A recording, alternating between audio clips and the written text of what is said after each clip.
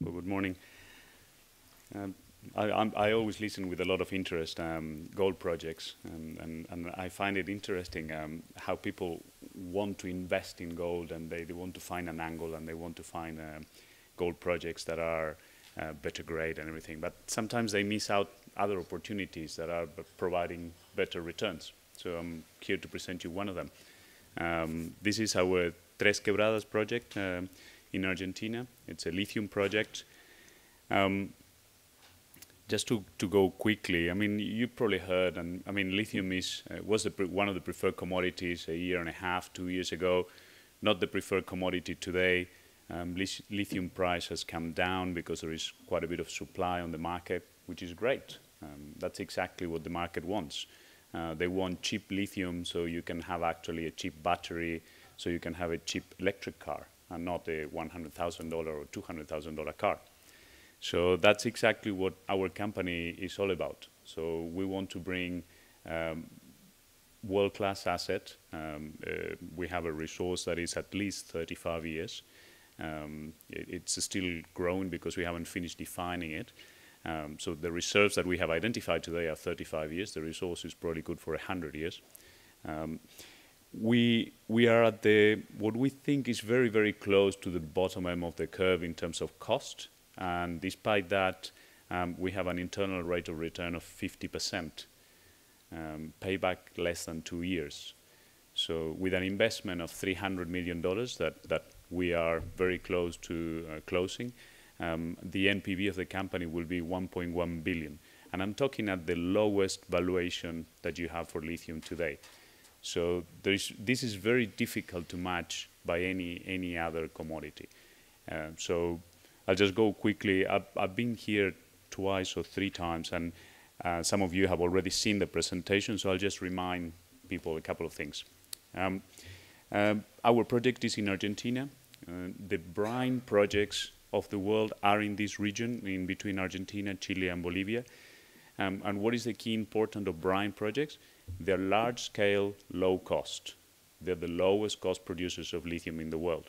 So you can put rock projects from Australia, Canada quickly into production, but they're not going to be the lowest cost producers if you have to produce lithium carbonate. We know Argentina very well. We have done several projects in Argentina. We own 100% of the property. We are fully permitted, so we have complied with almost all the requirements from the government so far. The last part the government is asking is for us to complete financing before they grant us the final permits. They don't like approving things without you having final financing. In terms of where is the project compared to the peers, we put a couple of graphs to simplify to people. We have a very large resource, so we're going to utilize the northern part of the resource first. That allows us to be in production for 35 years. Providing the second highest grade in the world. So this is very important. So you have one big area that is the Atacama Desert that hosts 2 big producers, SQM and Albemarle. And they're big because they have good grade and they have a lot of resources. And if you look at our information in our chart and what we have found, this is the largest after them, and with the second highest grade in the world. It is very important to understand grade, because grade means that you will invest less capex to start operations. So if you start from a higher grade, you have to evaporate less, so your pond surface is less. So just to simplify to people trying to do the analysis, we put graphs like this showing the surface, the evaporation surface of the ponds that companies like SQM and Albemarle have to build in order to get to production, the ponds that we will build, and the ponds that our competitors will have to build to get into production too. So that shows a distinct advantage, and hence the internal rate of return of the project. The other part, the other most important part, is the chemistry. So you want to have very low contaminants. The majority of your operating cost will be in relation to canceling your contaminants. So if you have a lot of sulfate, you have to add lime. If you have magnesium, unfortunately, there aren't many things you can do. chances are when you try to cancel magnesium, you will lose lithium. So you need to start from very high grade. So projects that are high grade like this can afford to have a little bit of magnesium. Regardless of that, you can see in that chart where we're placed in relation to our peers and in relation to the companies that are in production. And that's why we're forecasting to be the lowest cost producer in the world.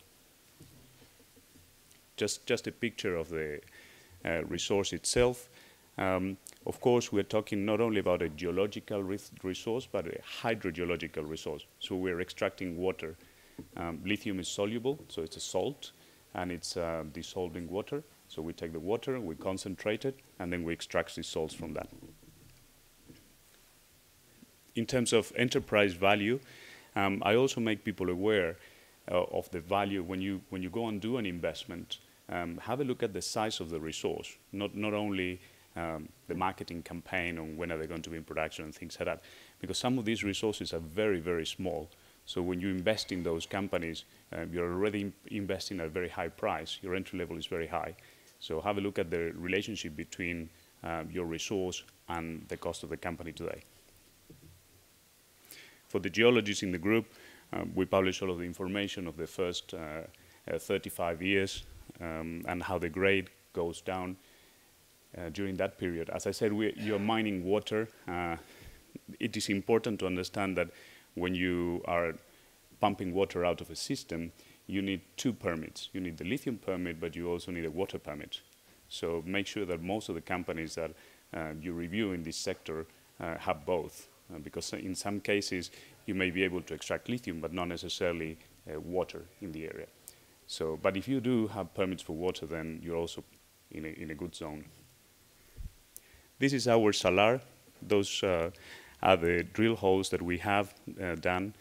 Very few companies in the world have spent the amount of money we have spent in researching our asset. We don't want any mistakes. We want to bring it to production in a responsible way. We have spent so far $45 million. We're very well funded. We still have another $40 million in the bank. This will see us all the way to production, subject to, of course, final financing. Just a picture of the area. This is not fresh water. This is brine. So if you just imagine you're looking at a brine surface, so this is salt water, has a pH of 4. It doesn't have any value, so you cannot drink it. No animal can drink it. You will not see a plant. You will not see anything. This is acidic water, very, very high in all kinds of salts. It has a lot of potash also. We're also going to look at potassium chloride as a sub-product of lithium in our site. Just the work that we have done lately. So you're extracting water, so you want to prove that you can extract water at the right rate, so you can keep your ponds full and you can keep the evaporation rates. So that's what we have achieved. You need to pilot your ponds. You need to understand how quickly they evaporate in that region, how fast the salts precipitate. So it's a complex process. Some of the companies have not done a very good job at piloting. We have spent longer than 2 years now piloting our ponds. These are big ponds, so this is 360 meters by 100 meters, more or less, each of them. We believe that we have mastered now this. We are producing our own concentrate. These are just some pictures so you can see the salts precipitating. We have produced our own concentrate from our own brine, and we have also produced our own lithium carbonate from our own piloting plant. So this was very important achievement. We published it a few weeks ago. Our first batch was so pure that we published all the results, so 99.1%. To achieve that is already technical grade. If you want to achieve battery grade, it needs to be at 99.5%, and we believe within the next 3-4 weeks we will be able to announce that too. Very, very important is for us the relationship that we have with the local community. Catamarca in this area of Argentina hasn't received a lot of mining presence in the last 20 years, 30 years. So the communities are starving for work. That's the majority of the requests that we receive is for employment. We have committed to the local communities that 70% of our personnel will come from that region. They're very well qualified, so far it has been an excellent reception from them. We already got the permits where the plant is going to be, and we're going to locate ourselves probably 3-4 kilometers away from the main town of Fiambala. So as we said, very impressive numbers. Very, very low capital entry because of the high grade and very good chemistry, so $320 million. Internal rate of return of 50% almost. 1.1 billion NPV at today's price, so at the lowest part of that curve. If you start putting prices from a year ago, that goes very quickly to $2 billion. So this is what I was talking about, being the lower cost producer. So we're forecasting to be the lowest cost in the world today.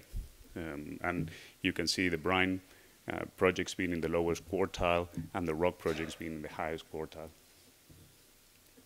So what we have achieved so far, we have completed our pre-feasibilities, we have established the reserves, we have done 3 drilling campaigns, we have more than 35 years of resources, so we're not looking at 5 years or 10 years. This is already a reserve of 35 years, and we believe it's going to be a lot larger in the future. The resource is, like I said, for almost 100 years.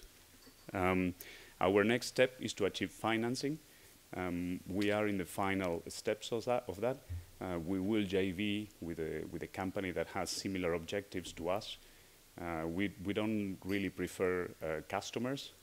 We would prefer to partner up with a mining company or a chemical company that is more aligned to our objectives, and that's what we have been pursuing. So what can investors expect? There are 2 companies in the market that have achieved what we're about to achieve.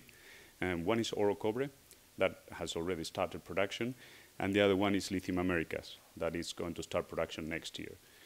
These are the only 2 brine companies in the world that have achieved that.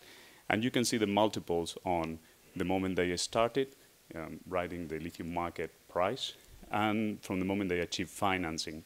So usually these companies get really appreciation once you announce that you are fully financed to construction. So that's what we can expect in the next few months. We have very good and patient institutional shareholders.